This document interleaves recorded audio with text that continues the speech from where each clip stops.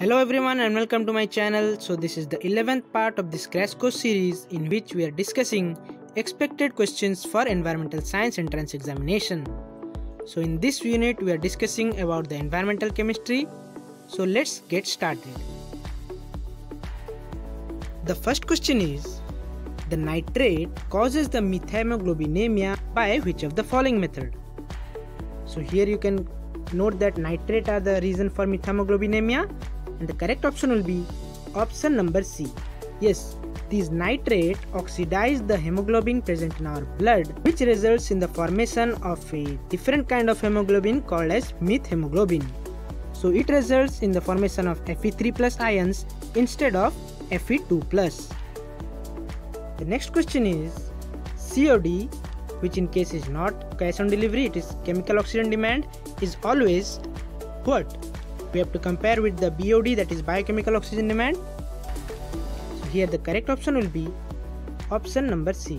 Yes, the COD, that is chemical oxygen demand, is equal to or higher than BOD, because BOD means the amount of oxygen required to break down the organic material present in the given water. But COD considers both organic and inorganic component, so it is always higher or equal to the BOD.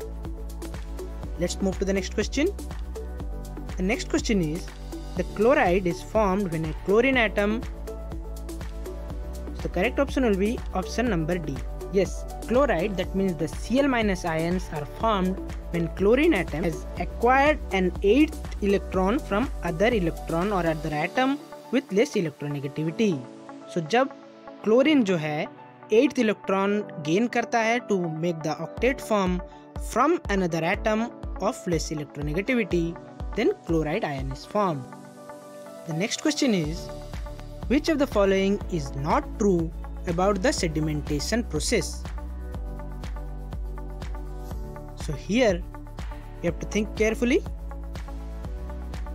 The correct option will be option number B. Yes, sedimentation जो process है, gravity plays important role, because the gravity, if it is more, then the sedimentation process will occur faster. And centrifugation is also a technique for sedimenting our required elements, but it is not a chemical treatment, it is a physical treatment. So this option, which is not true, is option number B. Let's move to the next question. The next question is, which of the following substance is generally not considered as toxic? The correct option will be option number B. Yes, the carbonic acid, whose formula is H2CO3, is not considered as toxic because it is present in our human body to transport carbon dioxide in the blood. Let's move to the next question. The next question is, identify the incorrect statement about the carbon isotope.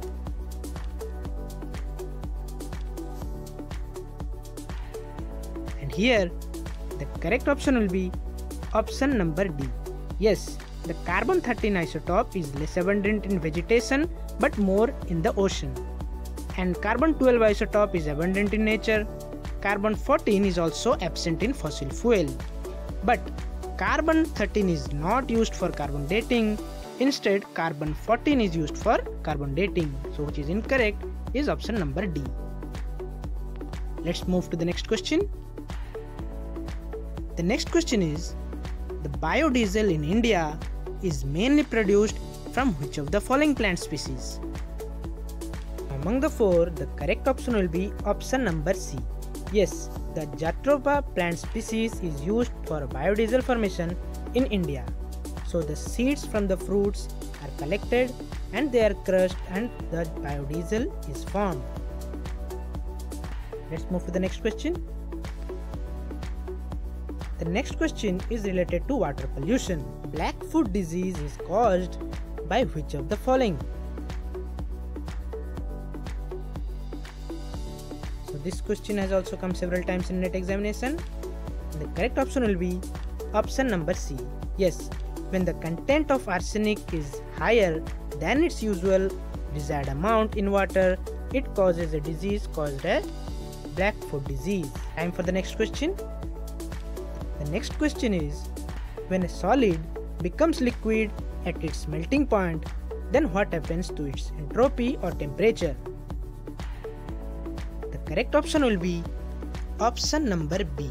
Yes, the entropy, which is called as degree of randomness or disorderness, increases as the solid becomes liquid at its melting point.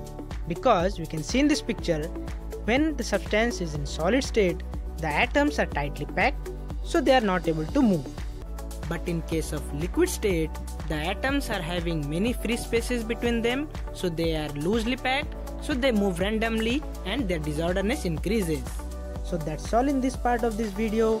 Stay tuned for further updates. Those who haven't subscribed the channel till now, please subscribe and hit the bell icon.